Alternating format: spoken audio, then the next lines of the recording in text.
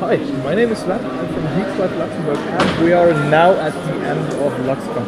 With me on the side is Gérard, the main man for the Luxcon. So, Gérard, how was the Luxcon for you this year? Yeah, it was good, I think.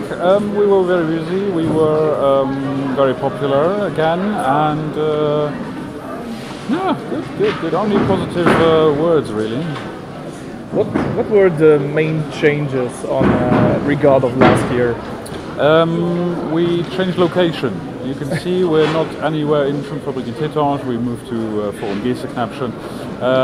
Bigger, more spacious. Yeah, just generally everybody seemed to like it here. Again, the feedback is very positive about the new location. Everybody seems to like it. We like it. Yeah, good. How was the team this year? Everything went smoothly? Yes, the team was great.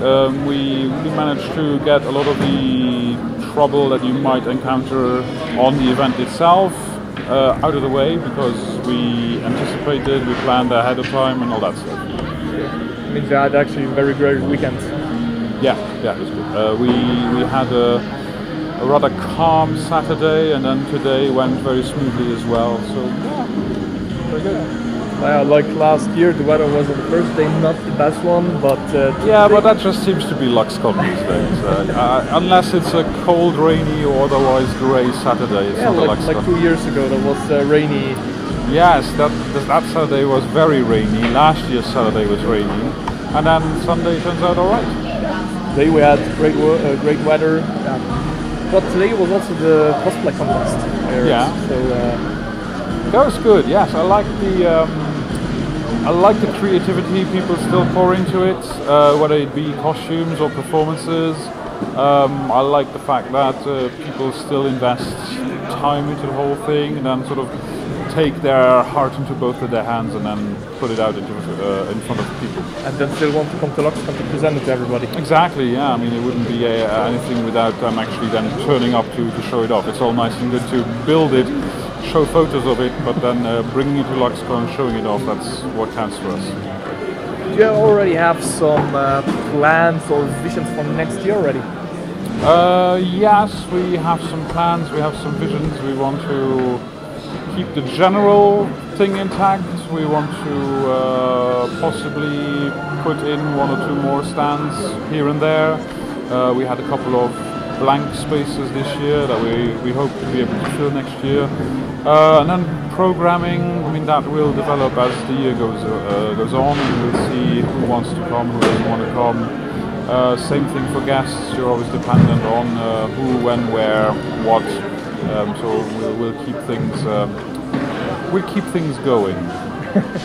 Yeah, so hopefully we will see definitely a 2018 version of there will be a 2018 version, unless all kinds of things conspire against us. So we hopefully we want to see the Luxcon happen next year, which definitely will, according to Gérard. So, you got any last words for the people who are watching the video afterwards who didn't came to the Luxcon? If you weren't here, again, sort of, why weren't you here? Was there a family emergency? Did you not know about it? Because we're really trying to. By now, everybody should know about it, right? Yeah, but a lot of questions you have to conquer for next year then. Yeah, exactly. If it didn't reach you, why didn't we reach you? That sort of thing.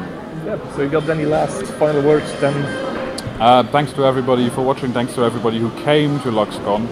As I said earlier in the final speech, it wouldn't be anything without people turning up, and we're doing it for the fans. We're doing it for everybody to come and enjoy themselves, to celebrate science fiction, fantasy and horror.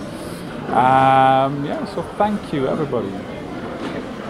So that was the last words from Luxcon this year, so I hope for everybody who watched the video and were here, you enjoyed it. For those people who are not, come to 2018 version. See you next year then. Bye.